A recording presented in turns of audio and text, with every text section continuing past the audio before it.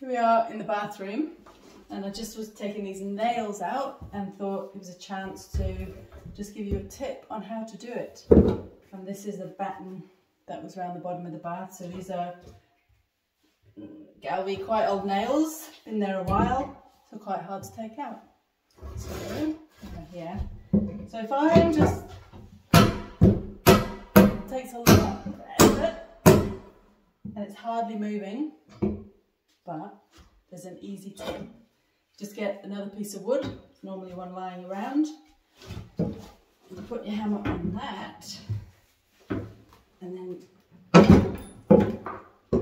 easy.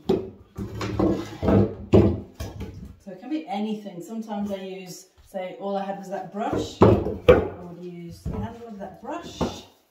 You can see it.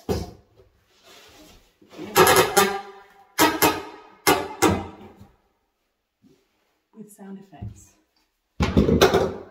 So what I want to do with these videos is show you that one thing, you're never too old, me being 57, and just you can do it. And I don't mind in these videos if I do something wrong or doesn't work, because even people who've been building for a long time, I've been building houses 20 years and making things before that, there's still stuff to learn and there's still stuff you don't know.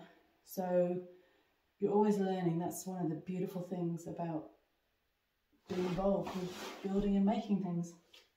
Yeah, you get experience, and experience helps, but it doesn't mean you know everything. And you can have that in your mind when someone is trying to tell you how they think you should do it, because that's another thing I always say. Use your brain, because someone who's brand new has fresh eyes. Always listen, you know, and you might have a perspective that hasn't been seen before by the person who's doing it, been doing it all the time, and that is relevant. So don't assume you know, yeah, listen to people with more experience, but don't assume you know nothing and can't contribute, because you probably can, and you can definitely do it yourself.